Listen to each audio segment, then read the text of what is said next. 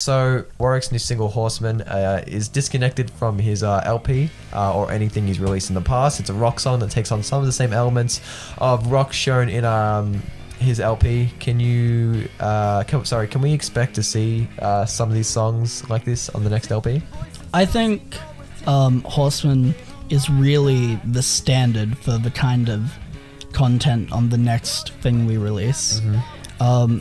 Obviously, lyric-wise, it's more reflective of the times rather than being a fictional concept. Yeah. This single's very present and written from a place of passion and anger. Yeah. But I feel like we want to use that energy and channel it into a coherent project that we can continue to just use that as a vehicle and soar into the next project with that rock element.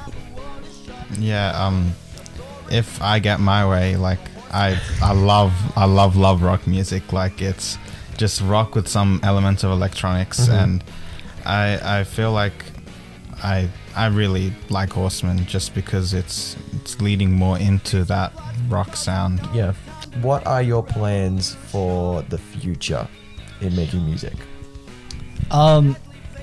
In making music, okay, that's a bit more specific.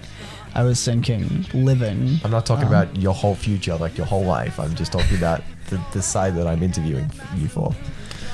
I don't think we're able to really plan out anything right now, just due to the way the world is. But I think if we had to decide on a plan, the closest thing we've had to one is work on some new songs, put out something, just kind of expand that reach, because really it could be 6 or 600, but as long as there are people that enjoy the music, we're gonna be happy. Yeah. And if we can get that music in front of 600 or 600,000 as we continue to expand, that would be the end goal, because really we just want to get those messages out to anyone who's gonna listen. Yeah.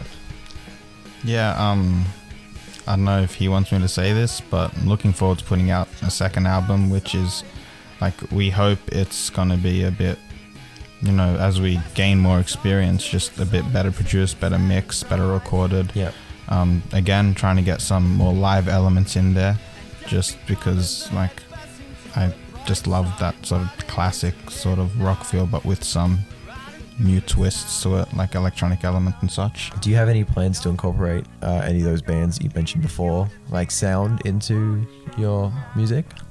I think in terms of inspiration and incorporating elements from things we listen to, this next thing has, I'd say, some elements of The Killers, but I tried to take in terms of just the gritty vocals and I guess the way they kind of build up over the song and then return to elements throughout the album, which Luke really helped me understand and kind of pointed me towards when he got me into The Killers. There's another band called Glass Animals. Yes, I've heard of them. We're trying, or at least I'm trying, to incorporate a few elements of that kind of jungle cult vibe and just really get those ethereal electronic sounds mixed in with the live music. So aside from the